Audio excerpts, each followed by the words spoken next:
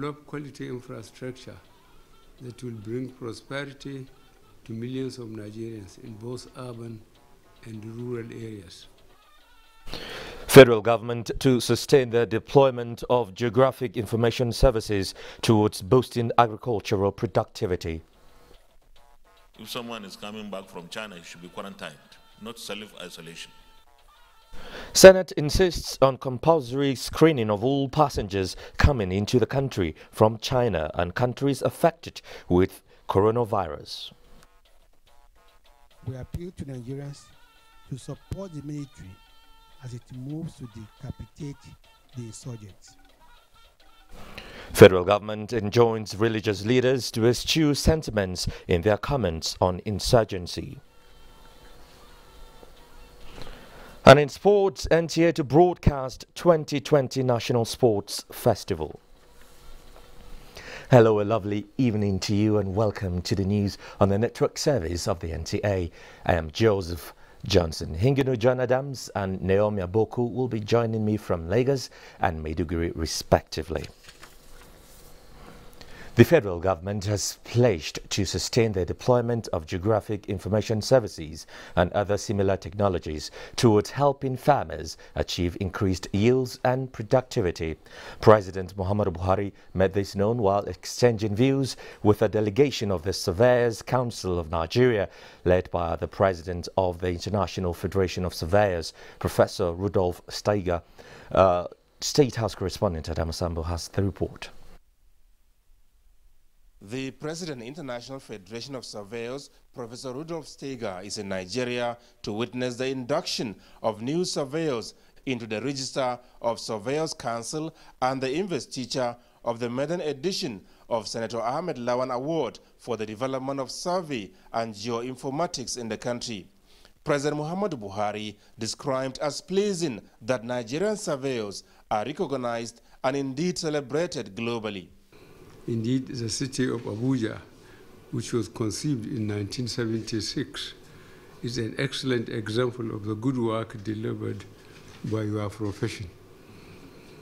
As you are aware, the city we are seeing today was designed and built through the collaboration of many local and international surveyors, engineers, and geospatial experts. I am therefore not surprised when you mention that Nigeria hosted one of the best and biggest ever attended working weeks in the 140 years history of the Federation. In the last 5 years, the President said the federal government has embarked on critical infrastructure development and rehabilitation of projects across Nigeria. He said roads, bridges, rail tracks, airports, and affordable housing are being designed and executed in an unprecedented manner. Our goal is simple. We will develop quality infrastructure that will bring prosperity to millions of Nigerians in both urban and rural areas. To achieve this, we are working with surveyors, engineers, and town planners. I am therefore confident that the 344 new surveyors inducted into the Register of the Surveyors Council of Nigeria will be very busy in the coming years. President Buhari expressed delight that many states in Nigeria are currently adopting the geographic information services for both urban and rural development. The federal government, he explained, remains on track in using similar technologies towards achieving the desired agricultural revolution. The President, International Federation of Surveyors, Professor Rudolf Steiger, had described his engagement with President Muhammadu Buhari as a great opportunity in view of the Nigerian leader's international reputation of honesty, integrity, and selflessness in service to his country and humanity. And we thank you for your support, and we hope to have also your support in the future. Surveying and geoinformatics is very important for the development of each society, for the betterment. And geographical data is a backbone for this. We in the world, we create data every day, and more than 50% of this data is related to places, to where. And this is where surveyors are delivering a lot. Professor Steger said the International Federation of Surveyors is proud to be associated with Nigeria, now being revived for a prosperous future by one of the greatest sons of Africa. From the State House, Adamu Sambu, NTA News. Meanwhile, Quantity Surveyors Registration Board of Nigeria is growing its numerical strength with induction of registered professionals pursuant to achieving the mandate of ensuring value for money in civil construction in the country. Onengia Fineface reports. Ibrahim Aminu is a management staff with the Nigerian Television Authority and one of 211 registered quantity surveyors now qualified for induction as professionals. They came in as hopefuls. With this oath, they are now certified and licensed as quantity surveyors, handed the task of ensuring quality in Nigeria's infrastructure development drive. So it's very essential for the profession and equally the nation at large, because you cannot just be practicing without being a member of a body that is set up by the government to regulate the professions. The fact that I'm being inducted only makes it much more better, because I'll try my best more to make sure that we work on the lapses we have on the infrastructure. However, it's not just funfair. Inductees here are required to take note of emerging technologies, innovations and opportunities while rebranding and repositioning ourselves for enhanced service delivery. We must continue to upscale our practices, whether we're in the public sector or in the private sector. Adopting and developing innovative technologies as construction entrepreneurs, opportunities are awaiting the likes of Aminu and his contemporaries as they now walk the path of not just quantity but quality in quantity surveying. In Abuja, Onengie Fineface, NTA News. President Muhammadu Buhari has strongly expressed the willingness of the federal government to partner with critical stakeholders towards achieving a transparently successful second cycle review process of the African Peer Review Mechanism. This was while receiving an AU-APRM team led by the chairman, National Governing Council of APRM Nigeria, Senator Abba Ali. State House correspondent Adamu Sambu has more. President Muhammadu Buhari has described as welcoming that Nigeria has been adjudged to have made significant progress in the pursuit of programs that promote democratic values, participatory governance, and probity in public life. His administration, he said, has introduced policies and projects that focus on creating an inclusive and diversified economy, eliminating corruption, and restoring peace to areas of conflict. Furthermore, pertinent to your current mission to Nigeria and in accordance with the guidelines of the peer review, a 15-member Nigerian National Governing Council of the African Peer Review Mechanism has been constituted and inaugurated. This council will drive the process of the second peer review and future periodic reviews to ensure adherence to the spirit of broad-based participation envisaged in the African Peer Review Mechanism. The federal government, President Buhari promised, will provide all the necessary and required support to the country secretariat of the APRM towards achieving a successful review process in accordance with the recommendations of the Forum of Heads of State and Government of the African Union. Nigeria shall, through the APRM Nigerian Secretariat, organize a participatory and transparent national process for self-assessment and country review. The federal government will partner with state and local governments and the private sector in achieving this.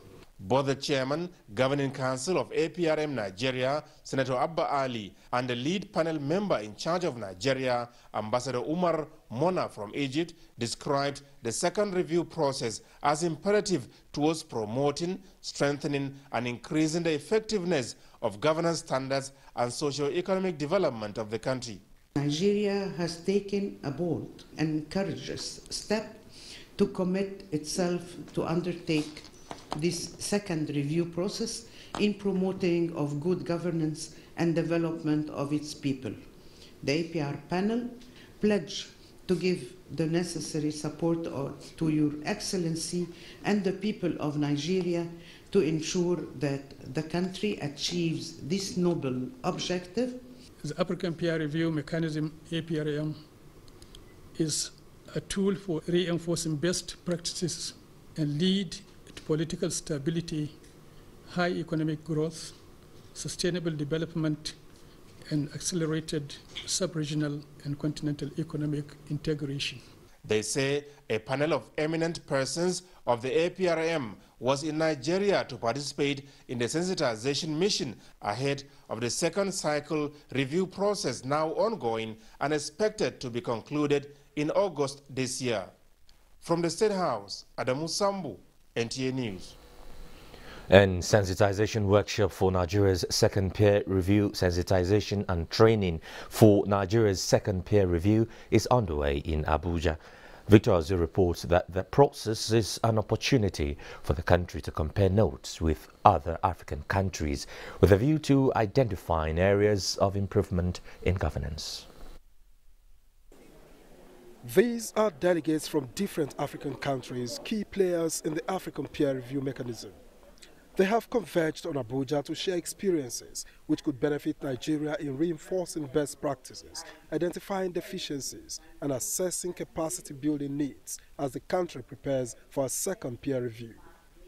As a way of instilling confidence in the delegates, the Chief Executive Officer of the New Partnership for Africa's Development, NEPAD, assures of a fair process. Mr. President is happy with the sensitization program going on, and he has given us his words as the father that he's ready to support the National Secretariat and the Governing Council, as well as requesting that all the stakeholders should come together for the effectiveness of our second conduct of review.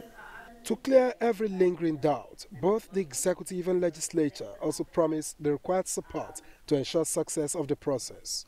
We bear a moral responsibility to ensure that the African peer review process is revitalized to keep its promise of good governance for Africa. The National Assembly shall provide the required legislative backing and any other assistance as may be necessary for the success of the country review visits and the peer review process in general. As they go into the deliberations proper, hopes are high that Nigeria will make the most of this opportunity 12 years after the first review. In Abuja, Victor Azu, NTA News. Let's now turn to the National Assembly now, where the Senate has considered the Companies and Allied Matters Act repeal bill that seeks to reenact the Companies and Allied Matters Act 2020 to make provision for more business-friendly regime in Nigeria. National Assembly correspondent Ignatius Nkwo reports that the bill has been passed through second reading. By 30 minutes past 10 o'clock Thursday morning, Senators had settled down for the 15th plenary of the year. Legislative intervention in the nation's economy dominated the day's session.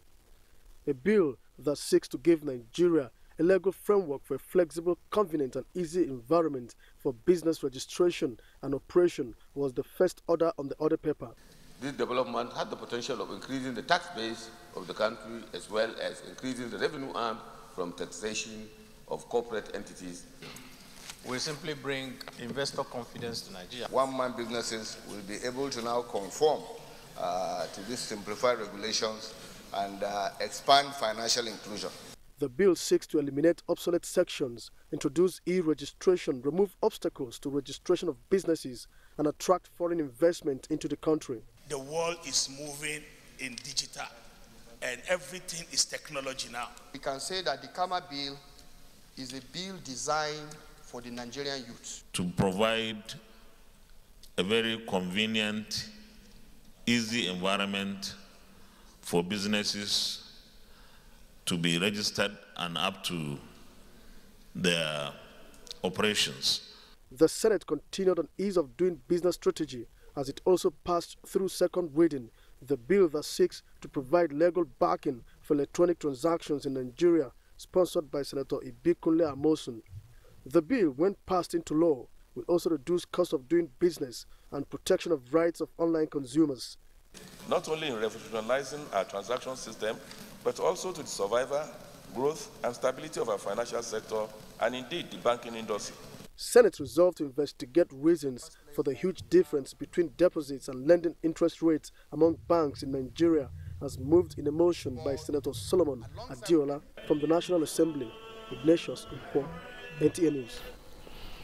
And President of the Senate Ahmad Lawan has called for compulsory screening of all passengers coming into Nigeria from China and other countries affected by the coronavirus.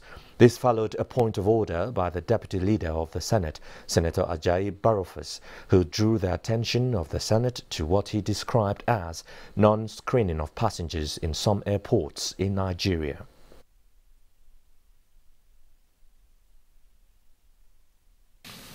When I arrived yesterday at the Nnamdi Azikiwe airport, there was no screening. All we were given is a sheet of paper to indicate whether we were sick, whether we have been to one country or the other, and how we'll be contacted. If someone is coming back from China, he should be quarantined, not self-isolation. Should be quarantined for whether it is 2 weeks or 4 weeks. We have to protect the lives of Nigerians.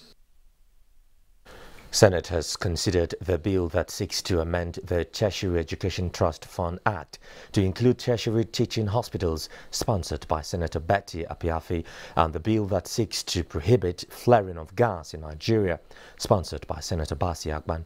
Both bills were passed through second reading. Institute. The tertiary health sector, the tertiary health institutions should also benefit from the Tertiary Institution Fund. It is surprising in the first place that we have a fund for tertiary institution and the teaching hospitals have been omitted from this because essentially they are equally a tertiary institution. In the meantime, the House of Representatives has initiated a legislation that will allow for provision of additional source of funding aside budgetary allocation to the Nigerian Armed Forces to enhance procurement of needed logistics.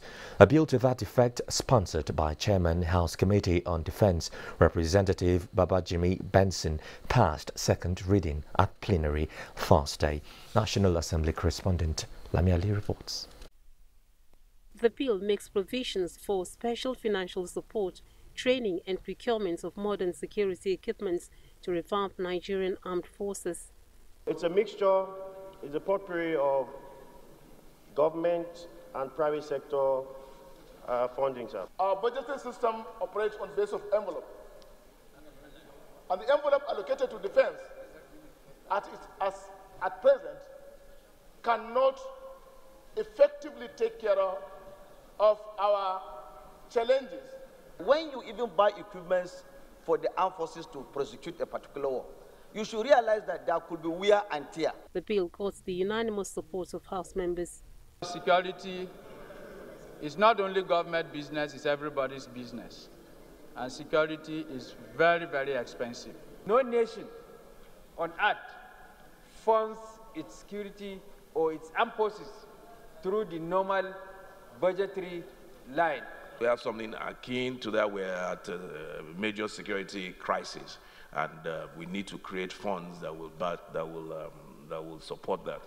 Other bills that passed second reading include a bill to establish Federal University of Sports in Afuze, Edo State, sponsored by Representative Julius Nyombere, a bill to establish Federal University of Medicine and Health Science, Bida, Niger State, sponsored by Representative Saidu Abdullahi, and a bill to establish Federal Medical Center, Mubi, Adamawa State, sponsored by Representative Jafar Magaji. Increase in population of Adamawa State.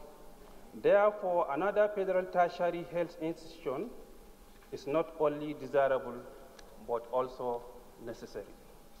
Plenary also resolved to ensure that the activities of National Health Insurance Scheme are scaled up for enhanced healthcare delivery to Nigerians, as moved by Ferdinand Nwankwo. Meanwhile, The lawmakers, following a motion from Representative Chudi Ifanyi, passed a resolution to investigate the Federal Ministry of Works and other agencies on allegations of slow pace of work on the Lagos-Ibadan Expressway, the Abuja-Kaduna-Zaria-Kano Road, and the second Niger Bridge projects, despite the release of more than 150 billion naira by the federal government. Julius Berger is involved in all these three critical projects, and of course other major road projects under Sukuk. Participation and sponsorship, call Edidiong on 070-197-73352 or Chinwe on 090-559-61514. This event is powered by Nigerian Television Authority, TV Enterprises, Federal Radio Corporation of Nigeria, FRCN, African Independent Television, and Ray Power FM, Silverbird Television, and Rhythm FM, the Albino Foundation, the Ivory 8 Ball, for a worthy cause. Watch out. Glad to know you are still with us. The National Economic Council has directed Adamawa, Plateau and Nasarawa states to submit their detailed plans of action for the immediate takeoff of the National Livestock Implementation Plan of the federal government. State House correspondent Aliyu Kabir has the details of this and other resolutions of the NEC meeting in Abuja. This is the second National Economic Council meeting in 2020 and 102 in its series. The meeting, chaired by the Vice President Yemi Osinbajo behind closed doors, deliberated on issues of utmost national importance. Briefing State House press crew after the meeting, the Governor of Ebonyi State, Dave Umahi, said the Council has received the balance sheet of the excess crude account as at 24th of February 2020 from the Minister of Finance, Zainab Shamsuna Ahmad, who stands at $71,830,000, while the stabilization account as well as the balance of the Development of Natural Resources account within the same period of 24th of February stands at about 34,186 million naira and 1,890 million naira respectively. On the issue of the National Livestock Transformation Plan of the federal government, the governor said the focus has been shifted to the implementation. He added that after due consideration and analysis of the report of the survey by the council, the federal government is committing 80% of the counterpart funding, leaving 20% of the benefiting state of Adamawa, Plateau and Nasarawa. After the initial decisions were made by the state governors, the focus of the initiative shifted to the implementation. Outline of the established engagement process includes: 1. Letter of intent and counterpart funding, State Livestock Transmission Office and community engagement. Preliminary analysis of survey results, which includes data capture analysis such as analysis of enumerated data on 5 gazetted grazing reserves. And the second prayer was that this state should commit 5% of this funding to support the work of the Secretariat in line with the National Livestock Transformation Policy. And the Council approved the 2 prayers. NEC also received an update on the review of the status of ownership structure of the electricity power distributing companies. Also received at NEC today is the LOC chairman of Edo 2020 preparation for the National Sport Festival in Edo. The Deputy Governor of Edo State presented a document to the effect of the level of preparedness by Edo State government. Briefing on the development of coronavirus, the Governor of Lagos State, Babajide Sanwo-Olu, explained that all necessary measures have been put in place at the major international airports in Nigeria to ensure that the virus did not get access into the country. We're looking at all of the major international airports that we have as major entry points. The Federal Capital Territory, Lagos, Kano, Enugu, and Port Harcourt. They continue to be the major source of external inroad into the country, and so the alertness in each of these airports are very, very high. But we also have 4 diagnostics testing facilities that are ready at the NCDC lab in Abuja, Luth in Lagos, in Edo State, and also a university in Osun. On the issue of security, the council made it clear that all state governors are taking proactive measures and a more collaborative and comprehensive strategies at addressing the security challenges of the country. From the State House, Aliu Kabir, NTA News. So, religious leaders in the country have been called upon to eschew sentiments not to be swayed by the antics of Boko Haram and ISWAP, who have been targeting Christians for attack. Information and Culture Minister Lai Mohammed said this during a media briefing in Abuja. Anthony Forson reports.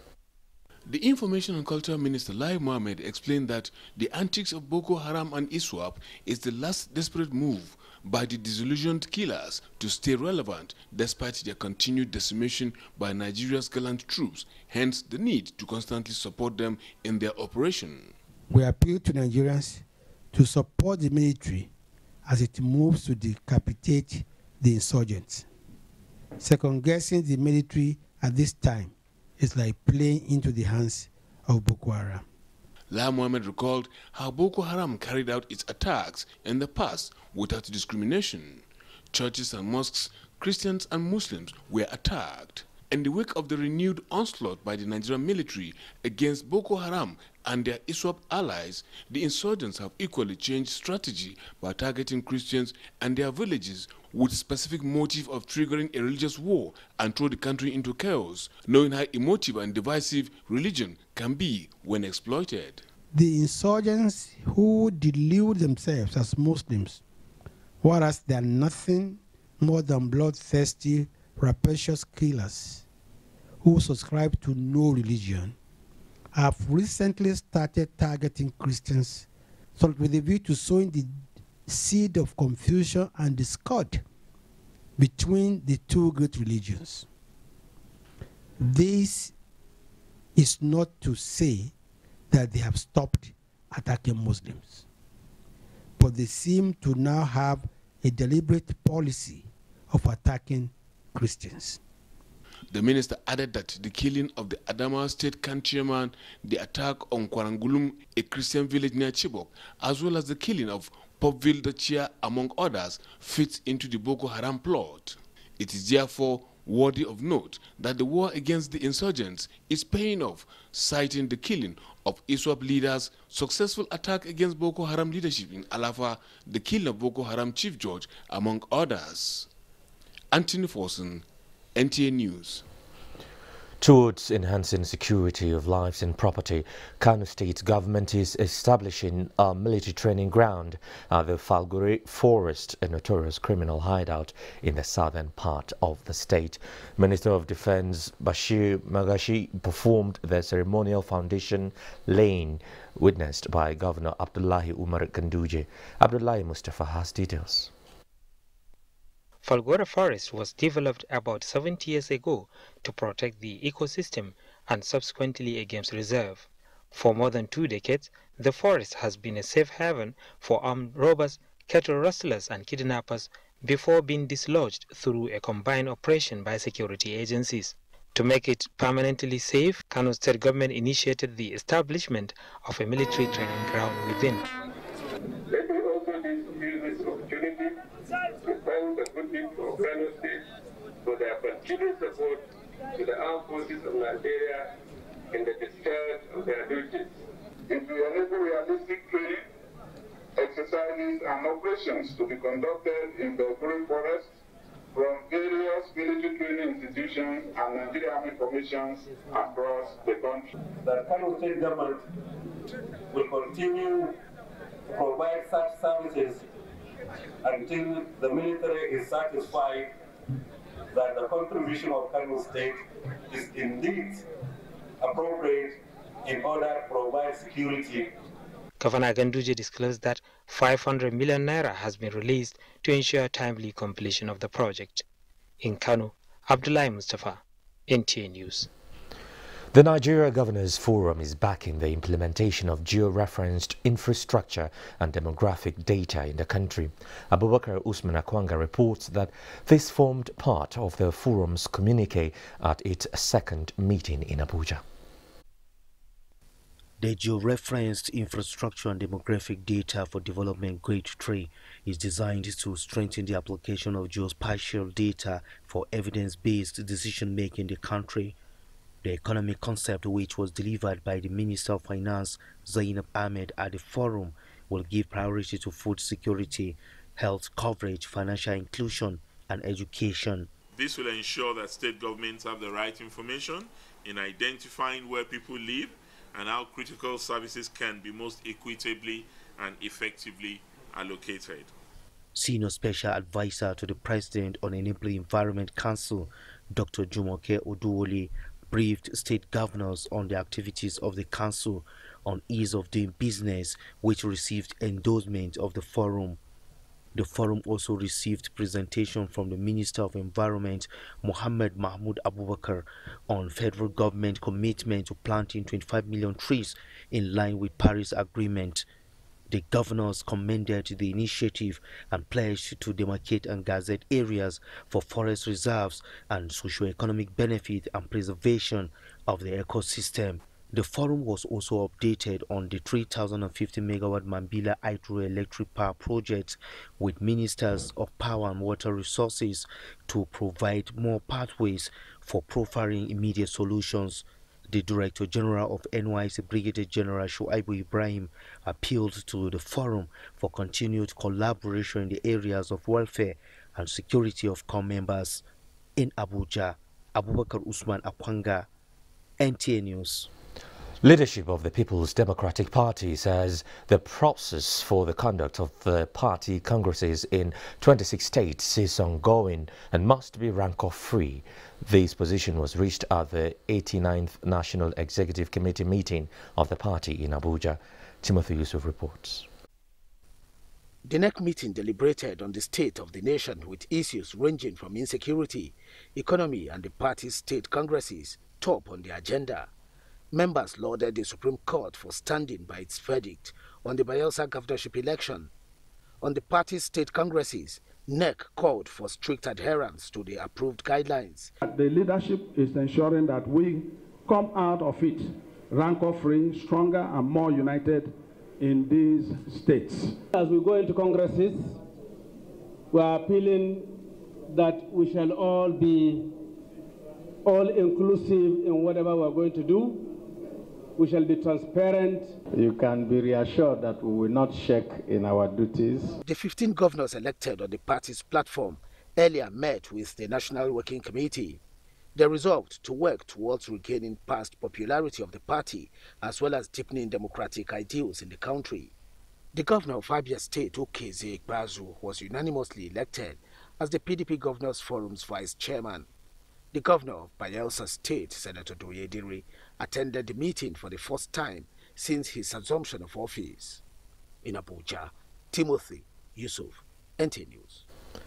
The Bill and Melinda Gates Foundation, in collaboration with the Development Research and Projects Center in Partnership for Advocacy in Child and Family Health at Scale, have organized a 3-day summit to discuss adolescent reproductive health and family planning as part of the first university's Sustainable Development Goals. Major Ma'a Adamu reports that the summit is holding at the Ahmadu Bello University Zaria. The summit, led by the 2019 goalkeepers in Nigeria, brought together more than 1,000 students across universities in the country. Organized in partnership with the Center for Development and Advanced Learning, the goalkeepers described the drive to create awareness among the youth on reproductive health and family planning as key to attaining the SDG Goal 3. Led by Said Tafida, Michael Tonwet and Yushau Abubakar, the goalkeepers said the rights of the adolescent and the youth to access quality healthcare services, including family planning, are oftentimes challenging. They advocated for coordinated actions in providing access to comprehensive sexual education services to prevent, diagnose, and treat sexually transmitted diseases, and counseling for family planning as provided under the United Nations Population Fund, which are becoming difficult to young Nigerians. The country acknowledges the need for an effective policy framework as an instrument for appropriate, pragmatic actions aimed at improving the health and well-being of adolescents and young people. We have a very good enshrined system where we work to make sure that we have stronger institutions. So these are all issues that I think young people should start engaging themselves in it. As the struggles for the attainment of the Sustainable Development Goals by the year 2030 gather momentum, PACFA at scale hopes to usher in more goalkeepers like Tafida and his co-advocates for accelerated attainment of the goals. In Zaria, Maijama Adamu, NTA News. Africa's largest television network, the NTA, is rejigging its content to align with public aspirations while meeting its corporate image and national mandate. The network's program directorate is taking the lead in the drive to achieving this new target. Olabode Arewa reports. It is no understatement that the Nigerian Television Authority is currently undergoing transformation to be truly world-class in the delivery of news and programs. This meeting with NTA Director General Malam Yakubu Ibn Muhammad and top management at the headquarters in Abuja affords NTA heads of programs an opportunity to be appraised of the current direction of the NTA. Making progress, right? But for us to make progress the way we want to advance, we need to engage ourselves consistently, constantly, and with a singularity of purpose. And this is what meetings such as these can all they offer us such opportunities. At the end of this gathering, I hope you will all go back to your various stations and make remarkable difference in our screen and content output. It's very, very beneficial. In line with the tradition of rewarding outstanding contributing stations to network programming, NTA Benin, Ibadan, Maiduguri, Kaduna, Lagos and Port Harcourt were specially recognized. Recently, an implementation committee was inaugurated to drive the NTA's 2020 corporate targets. The committee has already begun its work in Abuja. Olabode Arewa, NTA News. Oh, stepping it up a notch, you asked for it. Now let's join Hingunu in Lagos for a story. Hingunu. Thank you, Joseph, and welcome to Lagos. Women are no longer satisfied with the supportive roles they play, and they are now asking for full participation and equal opportunities to contribute more to national development. This was at the investiture of Board of Trustees and Awards of the National Council for Women's Societies, Nigeria. Lynn Leneke reports that the wife of the President, Aisha Buhari, was represented at the event held in Lagos. Women constitute an indispensable force in the quest to build a strong nation. Wife of the President, Aisha Buhari, who was represented, said, as bridge builders, women must use their platform to serve as a voice for the less privileged in the country. I do believe that if a woman is qualified for a position and has a track record of performance, she should be given the opportunity to prove herself. Investiture of Board of Trustee members and award was conferred on philanthropist Adebutu and His Royal Highness Apollos Chu, paramount ruler of Okori Eleme community in Rivers State. I feel a sense of pride to be associated with this august body of young women. I am calling on all Nigerians and all royal fathers and all political officers and all elected officers and even the parliament to try to support the women agenda. National President NCWS at the event unveiled the council's plan to establish a call center for emergency situations for women across the country. The Secretariat will also provide a one-stop desk to provide information and assistance for National Business and Technical Examination, 72.91% obtained 5 credits and above, including English language and mathematics. The Registrar and Chief Executive of NAPTEP, Professor Ifoma Isiogo Abanihe, disclosed these at a press briefing in Benin to announce the release of the results. Obehi Otobo Presai reports. NAPTEP, since its inception in 1992, has continued to ensure it achieves its mandate to contribute to the socio-economic growth of the country by conducting efficient examinations, not only for candidates seeking higher education, but also to provide qualified technical and vocational professionals. Annually, thousands of young Nigerians key into this opportunity provided by the board. Relaying the November-December 2019 results, Professor Isiugo Abanihe confirms that 49,302 candidates, consisting 30,047 males and 19,993 females, participated in the examinations. I am delighted to announce that the performance analysis revealed that 32,349 candidates, representing 72.91% of candidates who sat for those exams, obtained scores with 5 credits and above. The registrar, while commending President Muhammadu Buhari for approving and releasing funds for immediate establishment of 6 federal science and technical colleges in the 6 geopolitical zones of the country, suggested funding for research and awareness campaign on the importance of TVET for successful utilization of the initiative. In Benin, Obehi Otoba Presai, NTA News. Ekiti State Governor Dr. Kayode Fayemi has commended the Federal Road Safety Corps in its efforts to achieving zero road crashes on Nigerian highways. This was expressed when the governor visited the Corps' headquarters in Abuja. Oyeyemi Ajayi has details.